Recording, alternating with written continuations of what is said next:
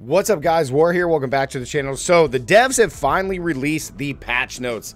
I know it took a while, but they are here. So now we are going to go over this the best we can. I'm not going to make the video too long. I'm going to try to just highlight a lot of stuff and just go through this and give some feedback and just like my overall thoughts about it. This is a 10,000 piece patch notes. It's like the biggest one that they've had to date. So we're going to go through this. I haven't checked it out yet. I just got back to the house. So we're going to kind of go through this now. So PTR, what we need to know, changes coming. We already know this. So it starts on April 2nd through the 9th for PC with a Battlenet account.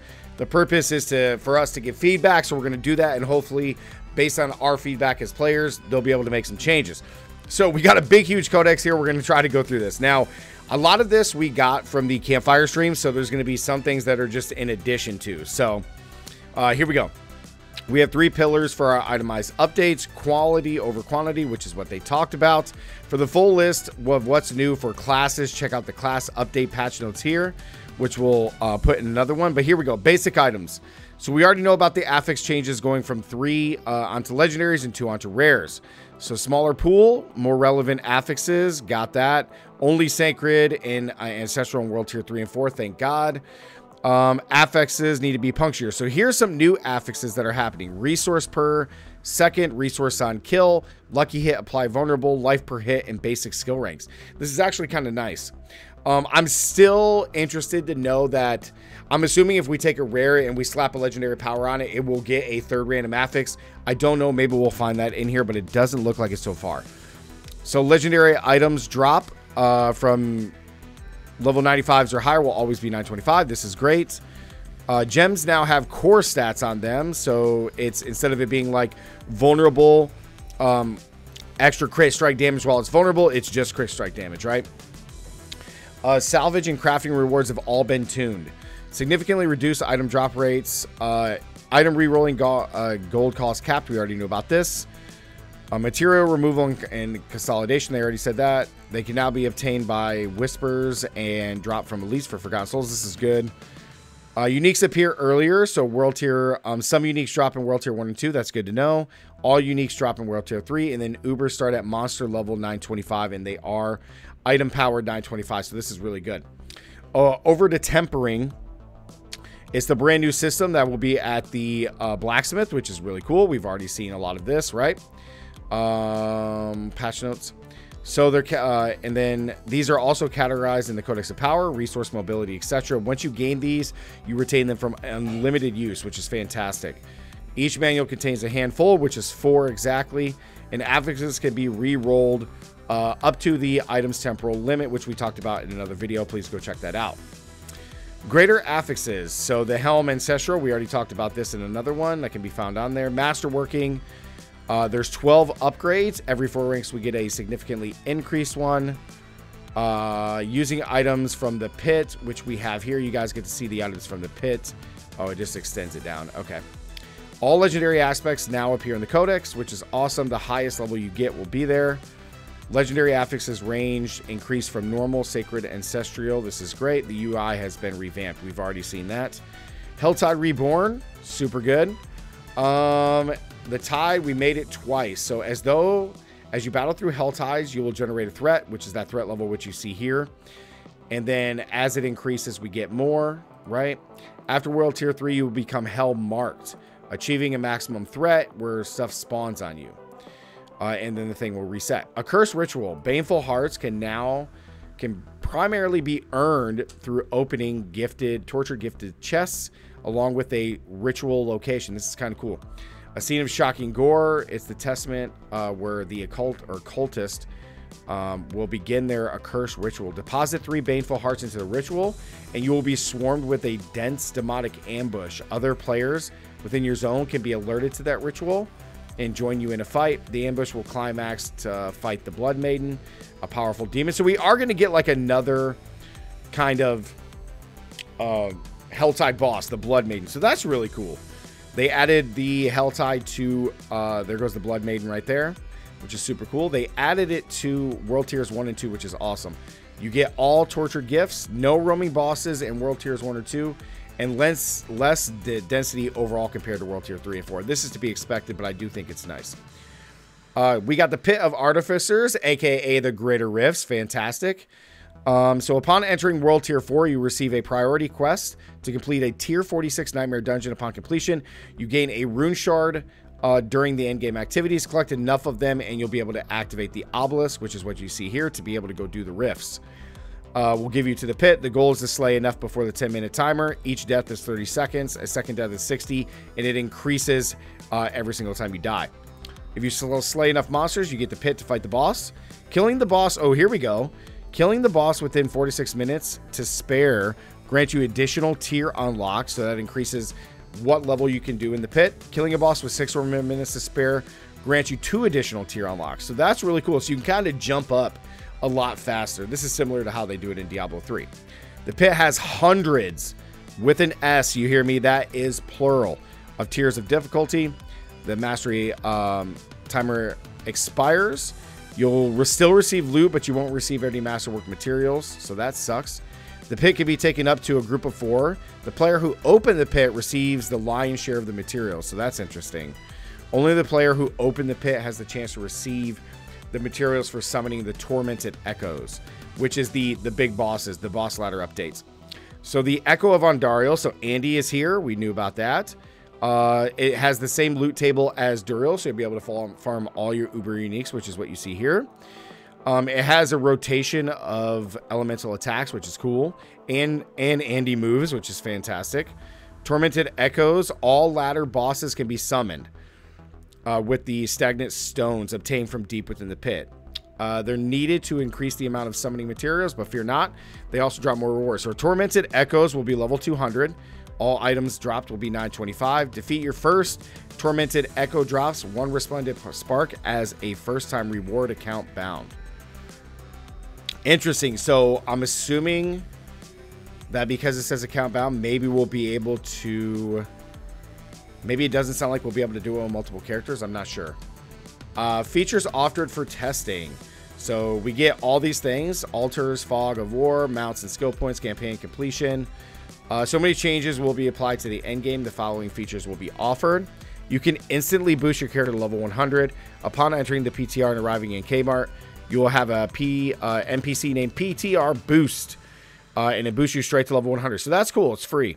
Upon the boost, you get 100 million gold, obols, 2 random sets of gear, points, Paragon points, 10 tempering materials, class specific, base amount of all consumables, which is great. This does not include this Resplendent Sparks, which is weird. Materials to enter the pit are granted. Completed class system mechanics, enchantments, etc. for sorcerer and other classes. Note, the boost can be repeated for a new character on the PTR, and you can trade between characters. That is sweet. So that's cool. The big boost will get a big jump onto it. So how to provide feedback, just go hit their message boards. And then how to install it is the same way as normal. So let's go take a look at the... I'm guessing this is the new items. Here we go. There are many class updates, but here we go. So new items. Teriel's Might is a unique chess piece. I thought this was supposed to be Uber. I think this is supposed to be Uber, but I'm not for sure. Yen's Blessing. Casting a skill grants 20 to 30%. Chance to cast a non-mobility, non-ultimate skill that is currently on cooldown. That's kind of cool. Aspects of Frosty Strides. While below that life, evade freezes close enemies. Okay. Aspect of concussive strikes. On a lucky hit, damaged enemy has a chance to daze them. It's pretty cool. Barbarian Uniques, the Atrit's Bearing Unique Pants. We saw this, where you get the Earthquake increases. Twin Strikes, this increases the amount of double swings we get to do. Fierce Winds, your shouts create Dust Devils. Man, they're really piling on the Dust Devils, huh? Druid Unique Items. Earthbreaker, landslide causes the ground to erupt and tectonic spikes. Casting landslide in this area has a chance to cause additional landslide pillars to spawn within. That will be cool. Wildheart Hunger Boots. When you shapeshift, you gain Wildheart for 5 seconds, granting you increased damage, stacking up to 20 times. Ooh. Fevered Mauling. When you hit at least one enemy with Maul, you increase your attack speed. Not bad. Necro. Ebon Piercer. Blight also shoots 4 smaller projectiles. Kind of cool. Not bad. Unique gloves. Blood Surge consumes courses and causes a mini nova. Oh my god, that's going to be nuts. Damage is also increased. Okay. Skeleton Priests empower your warriors to deal more damage and stun. Cool. Scoundrel's Kiss. Rapid Fire now lobs exploding arrows. Ooh, so we're getting exploding arrow. That's pretty neat. Saboteur's Signet. Casting Flurry has a chance to release stun grenades. Ooh, they've really been hounding on the stun grenade stuff.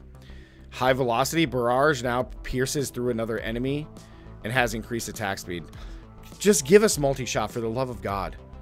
All right, Sork. Fractured Winter Glass is the new amulet for Frozen Orb. I'm excited about that. That's probably going to be what I'm going to be playing at the start of the season. Flame Weaver. Casting Firebolt through a firewall. No, that's just too much. Too much. Aspect of Tenuous Destruction. Deal increased damage while you have no defense skills on your action bar. Interesting. Incinerate. Now splits into beams. Wow, they meant Incinerate. They really want this to be good. All right, balance updates. Here we go. So they're nerfing Banish Lords. Reducing it, right? Tibalt's Will is going to go up to 20%. That's what I thought. Damage increases persists 1 second longer after being unstoppable. So I figure this. Let me tell you, the pants are still going to be insane. Having 20% flat damage, even though it's not 40, is still very, very strong. Disobedience, they know fall off independently. Now refresh the set at the same time. Armor gain changed up to 40%. Huge. I think this is because the other one that just gives you flat armor is just better. So this is a good change. Assimilation, I don't think anybody really used that. Retribution has a bigger chance to stun and knock down enemies. Inner Calm, increased damage. This is really good for bosses. Crowded Sage, you heal more. Bold Chieftains is now usable by both Druids and Barbarians. Interesting. And then Needle Flare also gives minions thorns. That's kind of cool. Necro, Barb, Druid, and Sork companions now receive 100% of player attributes. Sork doesn't have companions. I guess they're conjurations, maybe? I don't know. Skill tags have been updated. Shout skills. Chain. New mobility. More skills tagged as core. Golly, there's so much here. Barbs has been removed. We already knew that. Charge damage has been reduced. So big nerf to charge here. Everything gets reduced down. Hoda deals 1, and now it'll gain 2. Oh my god. 1% multiplicative damage for each point. And now they're making it gains crit chance. Oh. Hoda is useless now. Oh, that's crazy. Ren's damage got increased. Rupture is guaranteed to overpower. Call of the Ancients has been buffed across the board. Kick has been buffed. Unbridled Rage has been nerfed. Lucky hits for that. Fury gain. Two-handed axes. This is your passives here, the expertises. Cooldown has been reduced. Oh my god, dude. Barb is getting a huge nerf here. All this stuff is such a huge nerf, guys. Earth Strikers. Jeez.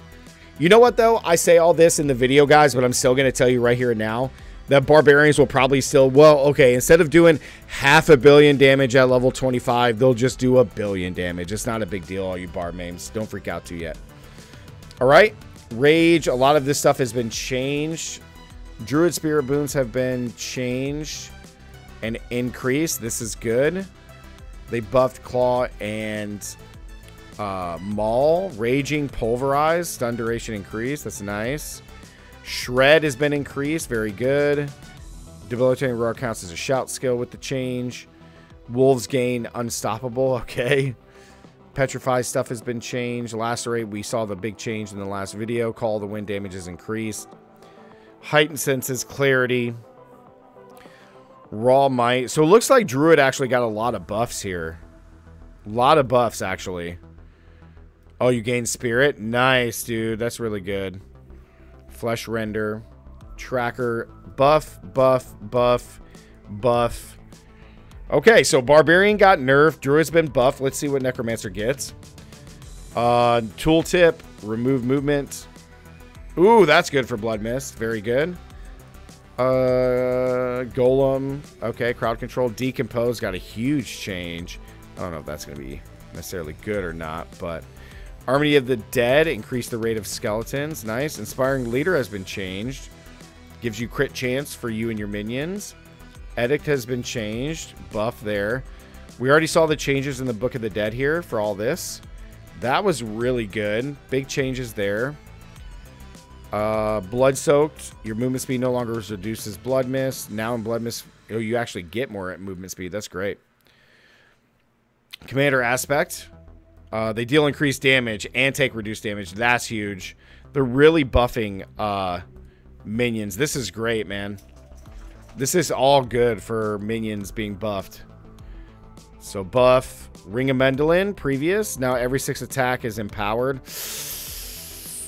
I don't know. We'll have to see if that changes it. But I guess this makes sense on Ring because then they're getting such a big buff. So buff. Rogue stun grenade buff. Inner sight got changed. We saw that in the dev stream.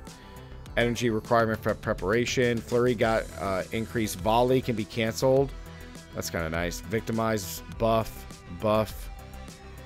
Dude, they're buffing everything and just nerfed Barbarian, and it's still going to be Barbarian, the strongest class in the game. That's crazy. Big changes here. Blast Trapper got buffed. Arrow Storms kind of buffed. All right.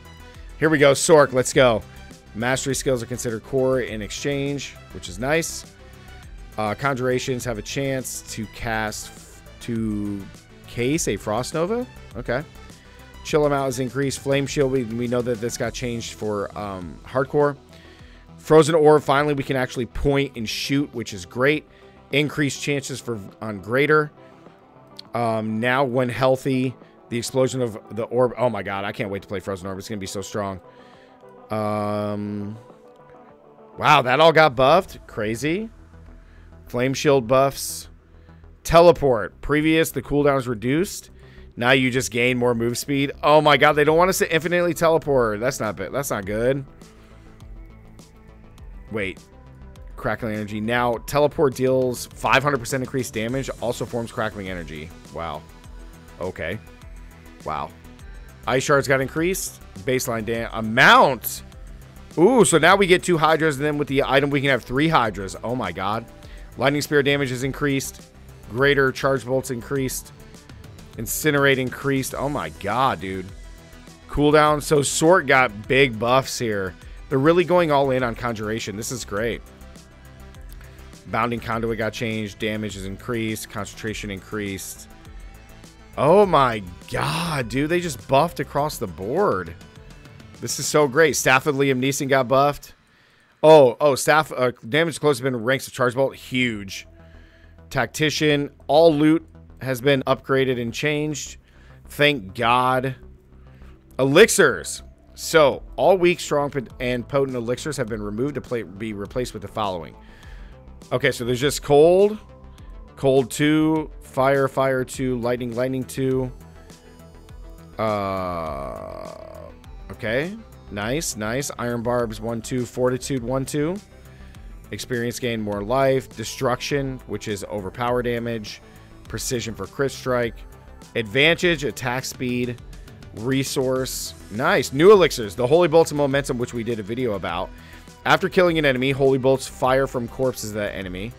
And Momentum is after killing an enemy, movement speed has been increased. Stacking up to 15 times. So 3 times 15. So you can get 45% increased movement speed. Oh my god. Oh my god, that's huge. Essu's Heirloom, that has been fixed. The new camera option being able to zoom out is huge and fantastic. Crafting materials now have rarities associated with them. You can search through stash. Drop items can be caused by click on the keyboard. You can use D-pad. Trials. Players who earn Seal of Worthy for a given week in the Gauntlet now have a 100% chance to be rewarded with a unique item. Okay, well, is it an uber unique? Because I don't think anybody cares. We got the new rotation of Nightmare Dungeons. Traverse skills, such as Leap and Teleport, now can have their distance determined by how far the analog stick. That's good for controller players. Legendary and unique items can be traded. This is fantastic, but you can't do it if you've done any of the crafting with it. It has to be unaltered items, which is fantastic. And then some bug fixes here. Bug fixes. Okay, well, this is great, guys. We got like a 20-minute video here, so this is really interesting. So it looks like Barb got a bit of a nerf. All the other classes got some buffs. So we have a crap ton of stuff to test in the PTR. But overall, 10,000 piece PTR patch notes. These things, I mean, this is great. I know a lot of players have been really banking on Season 4 being a big, you know, turn in the tide. And I really think that this is going to just help push Diablo to be an awesome game. I know I really wish it is. So make sure to like the video, guys. Comment down below. Let me know what you guys think overall, what you're most excited about. And don't forget to subscribe. And yeah, comment down below. Let me know what you guys got. And as always, stay gaming. I'll see you guys in the next one. God, there's a lot of stuff here. Peace.